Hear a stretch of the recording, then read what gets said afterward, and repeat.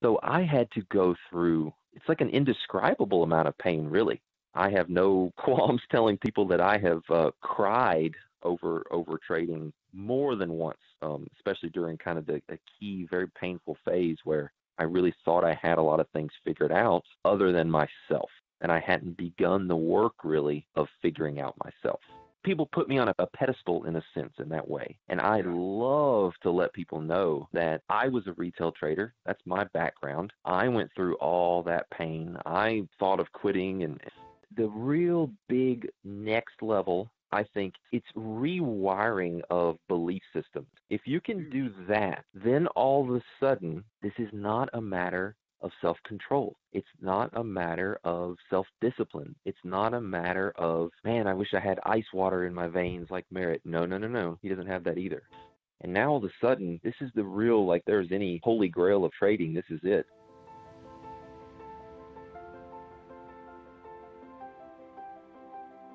Welcome to this week's episode of the Alpha Mind podcast. My name is Stephen Goldstein and my co-host is Mark Randall. This week we're delighted to welcome Merritt Black. Merritt is Head of Proprietary Trading at SMB Futures, and he is going to share with us his thoughts on a number of topics related to trading, mindset and performance. This is another excellent interview. Merritt comes to us with a lot of wisdom, experience and knowledge, and I promise you will learn so much from this podcast. So sit back and enjoy. Thank you.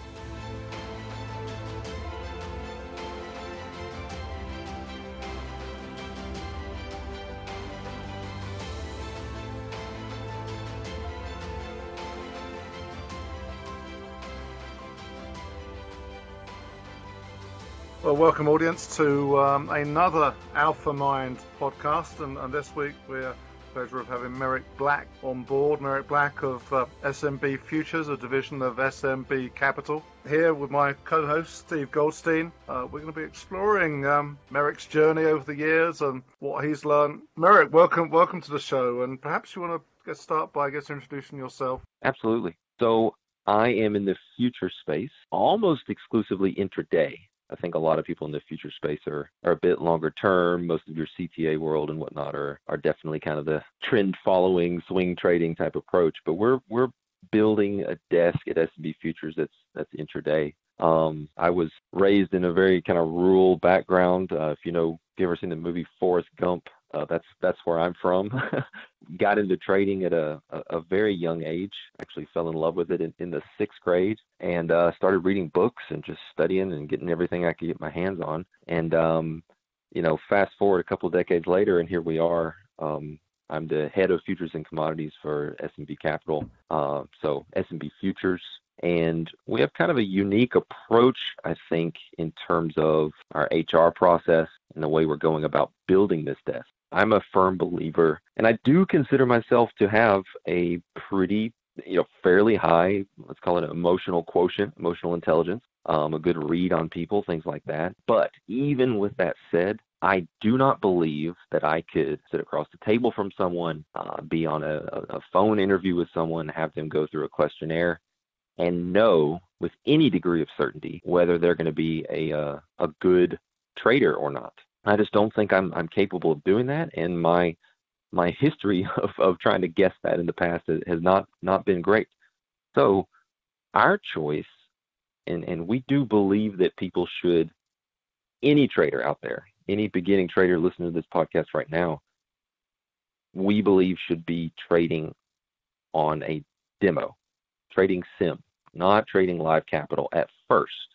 We think you should first be able to at least show positive expectancy, show edge in a simulated environment, and then move to live.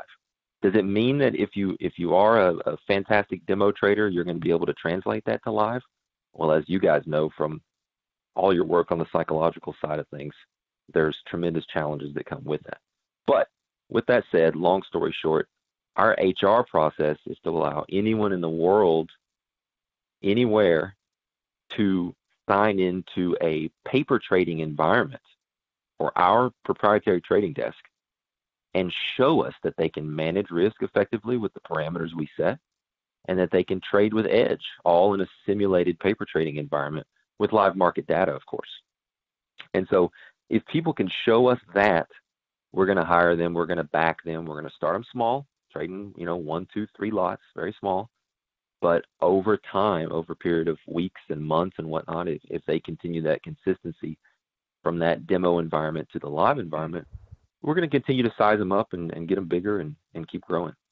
So that's kind of what we're all about right now. I would say our niche is another offshoot from S&B Capital, the equities desk. Their specialty is building traders from scratch. So our specialty is not to hire the ex-bank trader and bring them into our system. Our specialty is really to develop people early on if we can get a hold of them and build them into CPTs. Very, very interesting. I think that's a very intelligent approach to position people into learning the mechanics of trading. So well done, you guys. I think it's very smart. Thank you for that introduction. How do you think that emotional intelligence plays out in your trading, and how do you feel it gives you an edge in your trading? That's a fantastic question. I kind of hate it off the bat because I said one nice thing about myself, and now we're going to force me to talk about it more, which makes me very uncomfortable. But I do think it helps in intraday trading, and I do think that there is an aspect to it of self, which is actually an interesting kind of hot topic for me right now. But I'm not going to head down that rabbit hole just yet. But we will come back if to it. you have this, emotional quotient and whatnot, that's pretty good. You are able to avoid some of the pitfalls that people without that might fall into. And it's this ability to be self-aware, ultimately, is what it comes down to. It's not just the ability to read other people, it's the ability to become, what I would say, consciously aware of your own thinking, your own feelings, and your own, let's call them impulses. And I don't want to use the word impulse like traders always use the term impulsive in terms of a bad, totally negative context. When I use the term impulse, that's just, everything starts from some impulse. And then as a trader, if you've got that to where you can become aware of those things in the moment, you're then able to do all the things which we could talk for another 4 hours about, which are to then incorporate process, to then double check that the impulse or desire comes from what we would call market generated information rather than some form of emotion. And then you determine the best course of action, the best tactics to bring out and apply, what you should do from that point. But if you're lacking in that self-awareness, what happens is there's an impulse, and then there's actually a physical action. You click the button, you hit the hotkey, you initiate the order, you exit a position, you add to a position, whatever that trading action may be, you do it, and it's in a state that I refer to as autopilot mode. And this was something that plagued my trading. Even after I think I had a really good methodology with Edge, I had a really good read on markets, I prevented myself from being able to go execute said methodology flawlessly because I had too much of impulse just sitting there, almost like how when you're driving, especially on long trip, and you come to a level of conscious awareness after having previously not been in it, and you think, wow, what happened to the past 4 minutes? Were my eyes even open? What was going on? But of course you were driving perfectly. You were staying inside the lane. You were doing a good job. So if you trade in that state, I think it's very, very dangerous. And I think that emotional intelligence, and I do think it's something that can be cultivated. So I don't necessarily think that, in fact, since we said something nice about me, I will go ahead and be very transparent to you guys and your audience.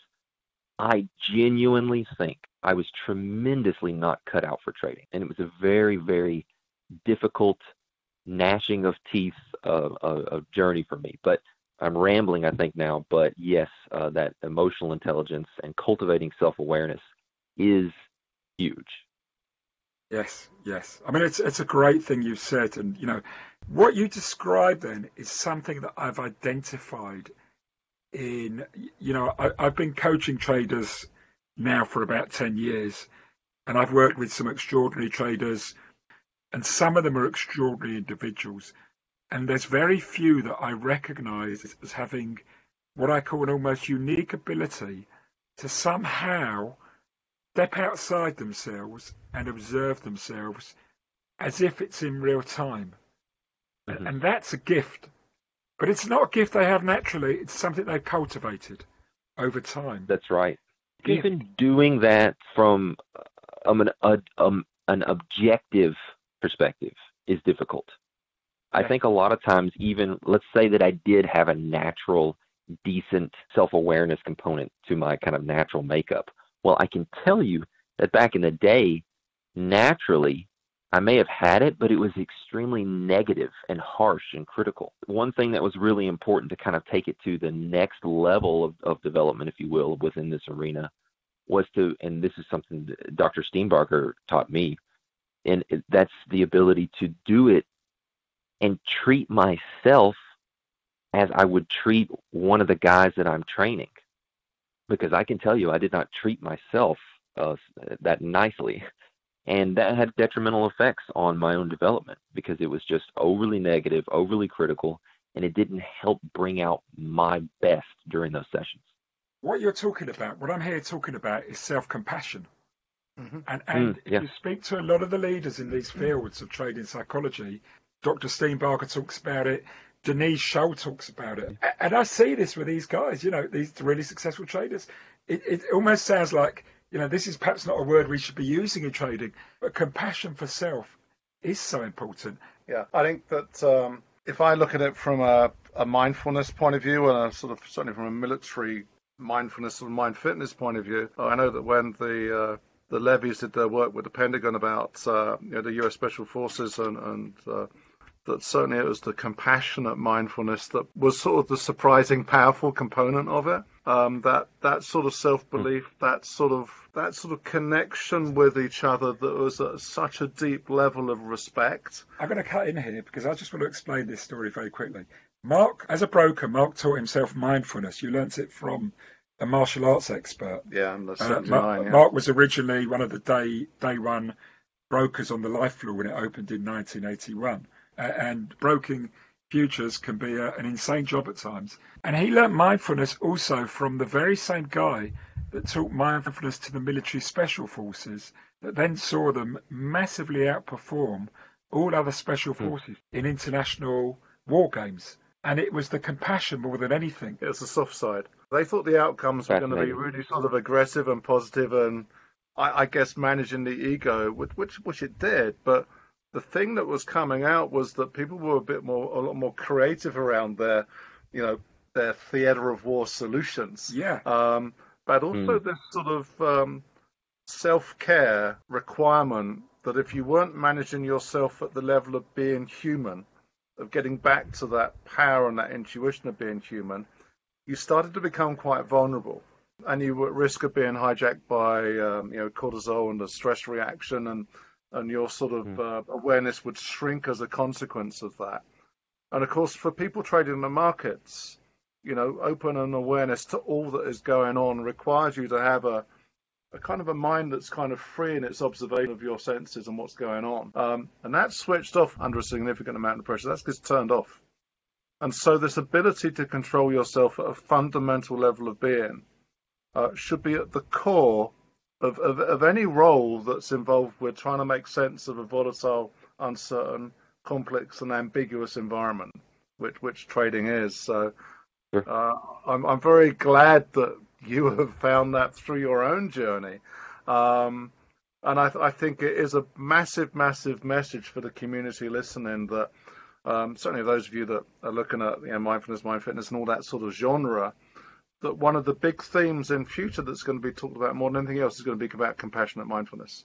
Well, I think one of the big words that could be used for that just a huge deal for traders, and I think especially short-term traders. I don't know, long-term too, but it's, as you guys know, there's challenges of short-term trading because things are flying at you fast. And even down to this compassion topic and these various things we've been covering, I think what that allows the person to do is to almost effortlessly, if it's there, effortlessly remain objective.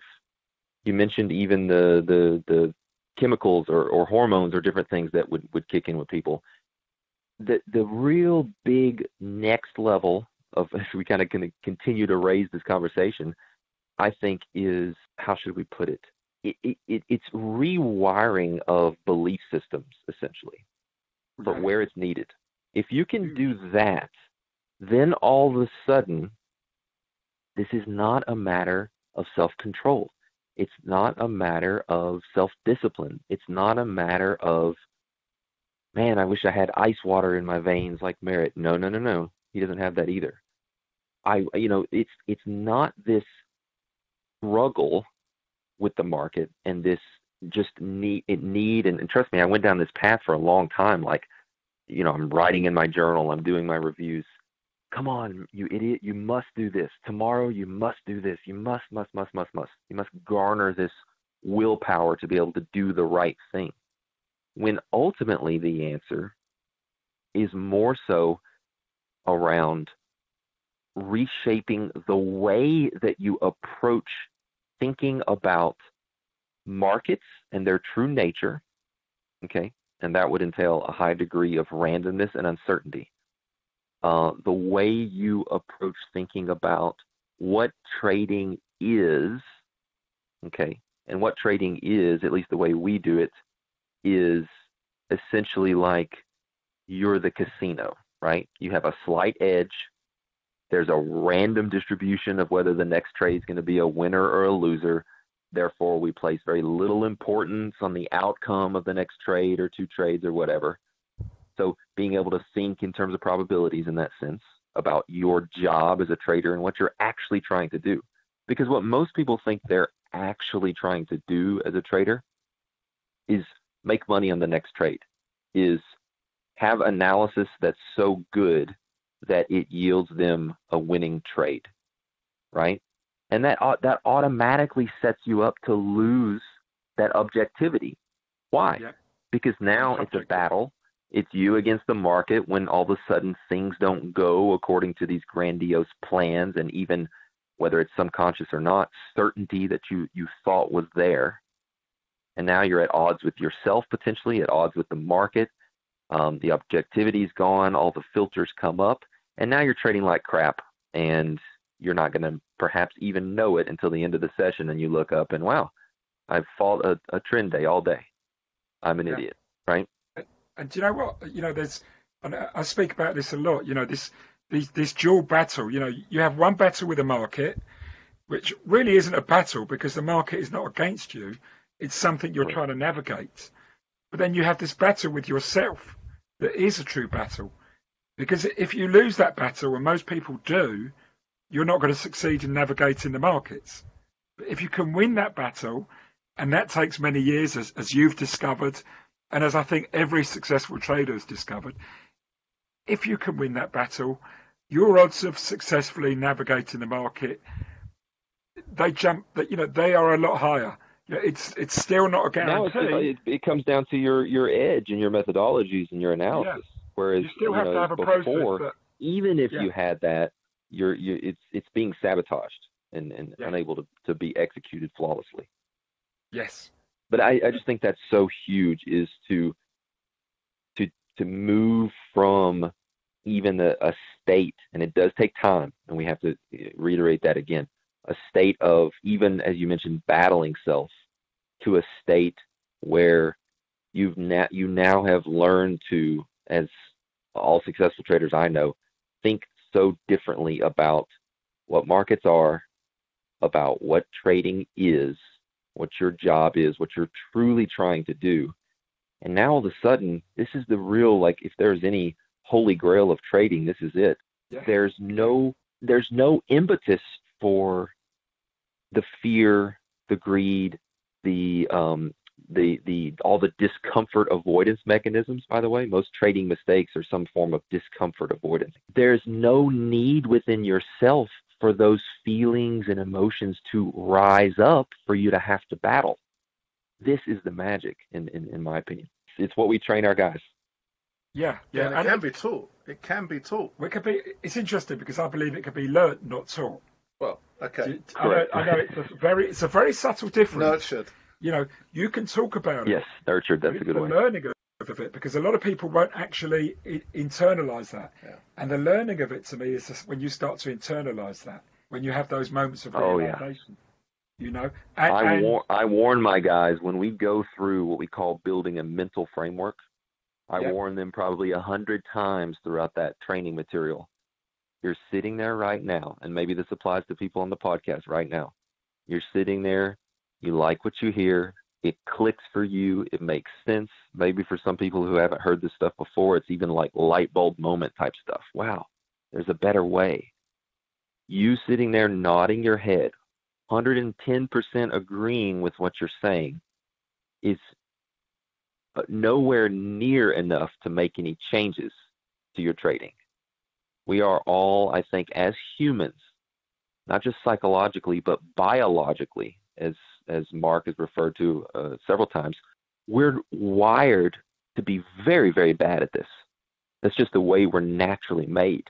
So you can't just nod your head and say, yeah, these guys are talking about some good stuff here. I agree. I'm going to be better now. No, you're not. It takes sustained effort, consistent effort. When I got into trading, my goodness, do you think I would be talking about self-compassion and talking about reshaping belief systems? No. When I got into trading, it's all about the charts and the sexy trades and, risk reward and figuring out, analysis and all that stuff. But really, this is just critical for people to be able to go apply the analysis and do what they need to do. It's just massive. Well, that point you're making there is like saying there's a formula, and there isn't a formula. Markets aren't like that. It's something like, say, you start to learn over time. And obviously, for me, and I want to come on to failure soon. Mm-hmm. Failure is the great teacher, but also your success is the teacher as well. A lot of people don't do that. Look into your successes and you will find some of the secrets hidden within them that actually are almost like the source code. Well, that's one thing I think Bella is so good at our firm. Bella has really taught me to point out where the successes are, even small ones, on a daily basis, and build from those strengths. All these traders, I think they want to come in and say, oh, I did a crap job with this or didn't do any good there. I messed up there, should have gotten bigger there, should have taken some off there, blah, blah, blah. And really there's 10 other things that they did a really good job of that they're almost not even noticing at all. And you're totally right that if you will take the time and kind of restructure some of your review work at the end of the day to make a concerted effort in highlighting things that you did really well, it's more difficult, I think, to find those things a lot of times because you take them for granted. But two, as you mentioned, I love the way you phrase that, source code for future success. It really is. Yeah. But failure is one other thing with failure too. I always tell my guys that true confidence in trading doesn't come from, making money, P&L, that type stuff. True trading confidence comes from knowing that you can handle the worst. That's really where confidence starts to come from. Pulling yourself out of a drawdown, right? Handling a large, setback on a day. Forgiving yourself for really violating some of your own rules and principles and coming back and getting back to basics and building back up again. Things like that is where some very, very deep confidence comes from, out of those failures. We will return to the podcast shortly. Alpha Mind is a collaboration between Stephen Goldstein and Mark Randall. Stephen is a former professional trader who now works as a coach to people and businesses in the financial markets. His business, Alpha R Cubed, provides mindset coaching to traders and investment professionals and executive and team coaching and leadership development to financial market businesses. You can check out Stephen's work on his website, alpharcubed.com. Mark Randall has over 30 years working as a professional broker. Mark used mindfulness techniques to help him optimize his performance as a broker. Later, he started giving talks, seminars and workshops to corporate leaders and investment bankers about how to apply mindfulness to work more effectively and productively. If you are interested to know more about Mark and how he can help you in your business, he can be contacted at ceo@markrandallconsultancy.com. Now back to the podcast. Yes, that ability to sort of reset and recalibrate yourself and build that resilience. And we don't typically store the fact that we're just having a good day. There's no real reason for us to store that anywhere. You know, when I work with people, I suggest or recommend keeping a journal. And I always stress to start with what you did well. So I encourage them to do a weekly or at least a monthly review. What 3 things did you do well this past month? And that's the first question. And that's about self-compassion. Recognize what you did well. Give yourself a pat on the back. And then I ask, not what did you do badly, but what could you have done better? Which is, again, recognizing your areas of growth. You know, one thing I see, Steve, with people in regard to, even if they identify things they can do better, they end up, this is just huge. I see this day after day after day, and constantly, this is like my current soapbox with people. They highlight XYZ, didn't do a good job of that, really need to do a better job of that. And some people, that's the end of it right there. That's the review process. You've highlighted something that you need to do a better job of. But I dare say that that's not nearly enough. You have to take that to the next level. You have to go from identifying something that you, quote unquote, need to do a better job of. And now I need to hear from you as your coach, as a junior trader on my desk, as someone I'm training. Well, how are you going to do that? What concrete steps do you think you can take to actually do a better job, as you generically point out that you need to do? So that's just something I'm seeing is just rampant right now in reviews. You got to take it from identification to more concrete steps for improvement. Well, this is why I say I call it a 3-3-1 review. 3 things you did well, 3 things you're going to do you could have done better, and then what 1 thing are you going to work on going forward to improve? That's the one. Process. It's hard to work on more than 3 things. So if you can focus on one thing, and then eventually, if you look back on your reviews, you see that one thing eventually moves up to the top, and in future reviews becomes one of the 3 things you did well, and then you're starting to improve. But it is, you're right, it is so important. If you just focus on the negatives, all that's going to happen is you're just going to fail a little bit more slowly than you would. But if you can focus on your successes, then you're going to find your source code growing to improving. Added to your failures, the failures are where you, as we say, that's where you really learn. But they'll transition that mindset into their life in general as well. Yeah. So a negative mindset for trading will very often mean that their personal relationships are having difficulties, their work-life balance is all wrong, their sleep programs, just forget about it. It's all one big system working together. You can't just compartmentalize pieces of it. You have to start at the basic principles. If you get the management of the system wrong, it just doesn't improve in whatever you're doing in life and as a job. You know, we come to this job from education. Yeah. Some people come from another job, another career, but they tend to come in with this mindset that there's some sort of formula, some sort of magic equation that if you just discover it and you just find it, like a magic chart signal, that you just have to unlock it and then you'll succeed. And I say, no, you can't take that to financial markets. This is so complex. This is about you. You've got to forget that you're really intelligent, that you've achieved really good things at school or university or college, or, you've got a master's or a PhD. The market doesn't care about that. It also comes back to that randomness component that's specific to markets. All these intelligent people, all these hard workers, all these quick learners, they do think that it is more of that linear formula approach once you kind of unlock it. But the thing is, and it's, look,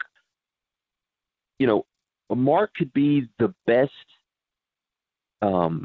technical and fundamental, full holistic market analyst of crude oil in the world. Okay. And all of a sudden, Mark has found the motherlode of all risk reward, best trades, the fundamentals, the technicals, everything lines up perfectly. The best trade that's ever been put on in the world, Mark's putting it on. Well, guess what? Some sheikh in Saudi Arabia decides that, they need to buy several more Lamborghinis or something, and they sell just thousands of contracts at the market, which messes up and, by the way, creates a butterfly effect, a domino effect of other momentum traders, other traders stopping out of positions based on this. And all of a sudden, all that perfect analysis based on what we could call, at least beknownst to us, a random event. The guy in Saudi Arabia could be bipolar. He could be, going crazy. He could be selling for no good reason. There's no logic needed behind anything. So this type of randomness that can destroy even the best, most perfect analysis in the world is something that a lot of smart people can't get around. They still think that they can find that formula that's going to give them a high win percent or more certainty. And it just doesn't exist. And the sooner you can come to grips with that and accept that as a trader, the more objective it allows you to be, the less you're battling yourself, the less you're battling markets, the less you're frustrated when you have a loser, the less, desire to not cut your losers short, all that stuff. And that one other thing with, you mentioned, coming down to you or self. That's kind of a hot button for me right now. I also think we do need to do a lot of sustained effort and make a part of the work that we're doing on a daily basis on self in terms of improving those belief systems and getting all those things in line that we need to be developing so that we can go perform very effectively. But beyond that, I think that too many traders get into this rut where it's actually too much about them. And they really need to chill out and step out of themselves for a while and make it more about the markets rather than about themselves and whether or not their routine was altered this morning because they ran out of spinach for their smoothie, or just like all these things that I feel like a lot of traders. What's a politically correct term I can use on this podcast? They're just little wusses, I guess. You can use unpolitical correctness as well. Incorrect one. We've got two grey-haired old boys here. We're not the most politically correct guys in the world. But people might call us dinosaurs. That might be one phrase they'd use for us. But but you know what I mean about people who just get almost in this, like, they're on like this hamster wheel of it's about self. them. It's about them. Yeah. These are the guys that wake up early. It needs to be self in terms of improvement along these things that we've been hitting on. But beyond that, you've got to be self-aware so that you can make the focus about the markets and not about you. It's too much me. So it's kind of a catch-22, but it's not really, because it is simpler than, although it's not. I'm contradicting myself as I talk. Something I used to do in trading. I like this. No, join I the club. But we for the podcast we just recorded, which is the one before this one. I'm getting a bit confused now. Right, we did a summary of the previous 6 podcasts, and one of them was, of course, our summary of our podcast with Dr. Brett Steenbarger, and he talked about spirituality in trading. Mm-hmm. And I think that's what we're talking about here. He talked a lot about how ego gets in the way. And this is almost a theme that comes up in every single podcast at some point. Yeah. It's I'm more important than anything else going on here. Okay. And when you do that, you shut off your ears to the market, because the market is always talking to you. And great traders, we've in that summary of Dr. Steenbarger's podcast, we both said great traders, they listen to the market all the time. The market talks to them. It tells them when they're wrong. It gives them a clue. There's a humility involved in that, right? Huge. But the moment it becomes about you close that off. And I try and get people I work with to try and imagine, rather than them just facing the screen.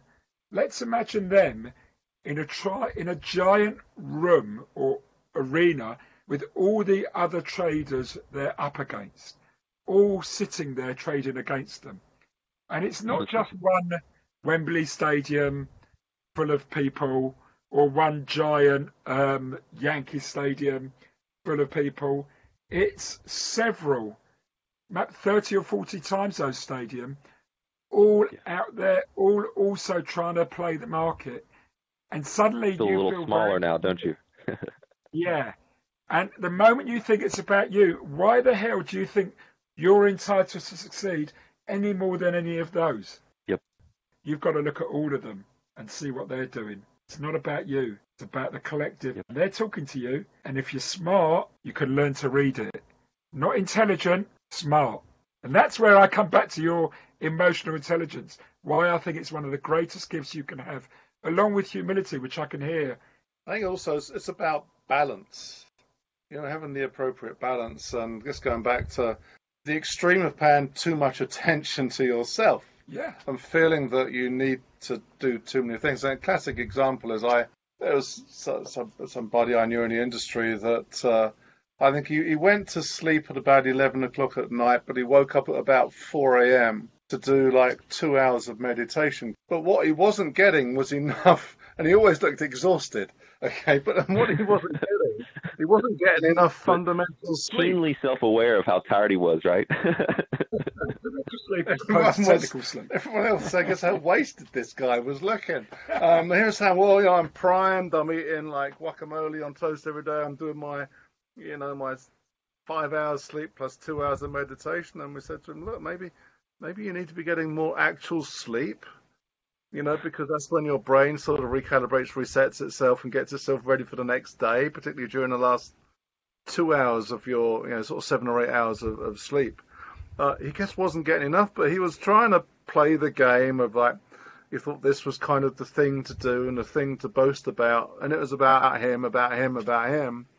And he also used to do wild river swimming, where he used to go and swim in sort of ponds that were infested with like rat pee and God knows what else, and he always caught these diseases, and was always, because he kind of thought that it was the way of managing himself, and like he was like an Iron Man, and like because he is an Iron Man, he felt that he could bring that to the markets, and he was probably the worst trader I've ever known, because it was so much about him, and just this over sort of module of requirement of trying to do what he thought was best, but it was so wrong. It was just unbelievable.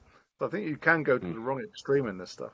I talk about, I keep talking about this guy. There was a guy I coached a few years ago who for me was the most perfect example of egolessness in trading. Not that he didn't have an ego, but in his trading he was so humble. He had so much humility. And it made him so able to read the market all the time and listen to it. He wasn't perfect. He said to me, I'm not perfect. But, he almost went that what you talked about at the very beginning. It was like he could see himself trading. The most incredible gift you can have. And that's what emotional intelligence, humility, balance, sort of. And sportsmen do that. So that visualization thing, I think it's suddenly really you're not important. at the centre, you're on the side. Yeah. And the market's at the centre, which is kind of what you talked about there. Yeah, definitely. Listen, I'm conscious of the time, and we've. I wanted to try and bring in one thing, only because I know it's something which doesn't get much coverage, but it's the pain of trading. Absolutely, and I know you've been wanting to touch on failure and pain and that stuff. I'm happy to. I'm well versed. Yeah, that's even less than failure, because it's part of it, is that pain of trading. And, I can go back to some points in my career. You get into that hole and, you can't get yourself out of it. And you feel so low and so empty. And it's obviously a form of self-absorption as well. So it's quite pertinent to the conversation there as well. But I'm really curious about it. What your view of it and what your experiences of it are. Because I think there'll be a lot of people listening who might think it's only happening to them or it only happens to them. To put it shortly, I literally used to refer to myself as a monster. If that sheds any light on how I felt about myself during some of those darker periods of my trading life, which severely bled over into my actual life. I have been, let's say I'm cursed in my life to have some natural talents to be able to apply myself and go do things, whether it's picking up an instrument, in high school, and, a couple months later I'm first chair, whether it's deciding I want to get into triathlon, and being able to go excel and different things like that. And again, I sound like I'm egotistical braggart here, but I'm just being transparent. That's just the way it's been for me in my life. So to come into trading and bring that type of expectation of you're good at anything you try, you can do it. It's setting yourself up for tremendous failure. And that was part of the weakness that I mentioned, and how I was naturally very, very not cut out for trading, and the ego that I brought and that type of stuff. So I had to go through, it's like an indescribable amount of pain, really. I have no qualms telling people that I have cried over trading more than once, especially during kind of a key, very painful phase where I really thought I had a lot of things figured out other than myself. And I hadn't begun the work, really, of figuring out myself. And so I was constantly at odds with what I could see unfolding in the markets and the opportunities that I could identify were present, and then I wasn't able to capitalize on them. And so that brings about a high degree of frustration. You work so hard and you do all this analysis and develop these techniques, and it's all about the markets. And so for me, it was like an extreme where I never even considered self at all. And turns out self was the problem. And so I experienced a great deal of pain in that. I mean, there's so many times where I can just remember, just after the session, just pulling out my journal and just writing and just really laying into myself and being very, very negative and, questioning whether I should continue, whether I should quit, just even seeking out counsel of others in terms of, should I quit? Here's my history. Here's kind of what's going on with me. Do I need to hang this up? Like, where is that fine line between perseverance and stupidity? Am I on the wrong side of this right now? I don't know, but all I know is that over and over and over, I'm letting myself down. I'm asking myself to come to the markets and follow this rule, or, for example, like, don't trade more than 3 contracts and don't lose more than $500 on any one given trade. The thing that's really hurting you, Merritt, is your risk goes out the window and you size up too big. You think you know what's going on and you get burnt. And that was kind of a repetitive thing for me, because one of the things about me is I'm very naturally risk-seeking.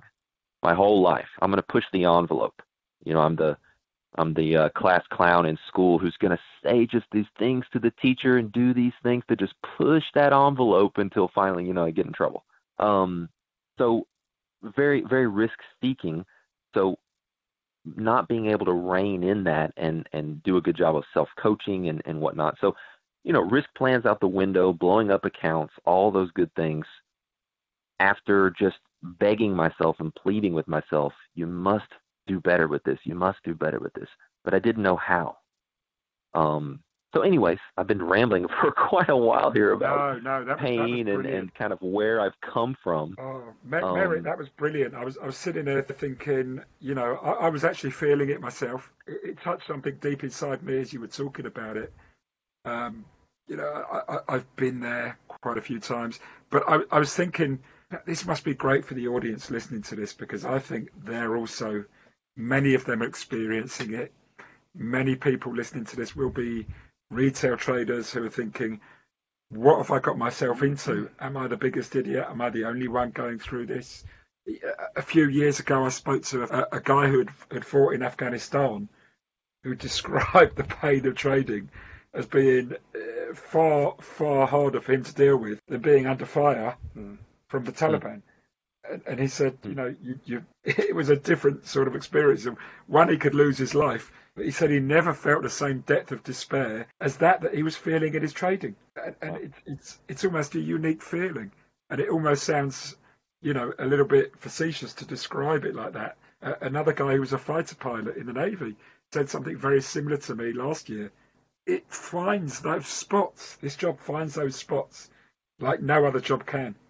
And it's normal. It's normal. It's perfectly normal. Right, so I love to deliver that message to people and let them know. Because a lot of times people look to me at my position now, or, watching me trade or seeing my analysis or all these kind of things. And they get this sense that I'm like this, superhuman trader, or have these like, it just was made for this, and, blah, blah, blah. And this slightly kind of, people put me on a pedestal in a sense in that way. And I love to let people know that I was a retail trader. That's my background. I went through all that pain. I, thought of quitting and thought maybe I should and whatnot. And it's just, I am as human and flawed and not cut out for trading as anybody else, maybe even worse.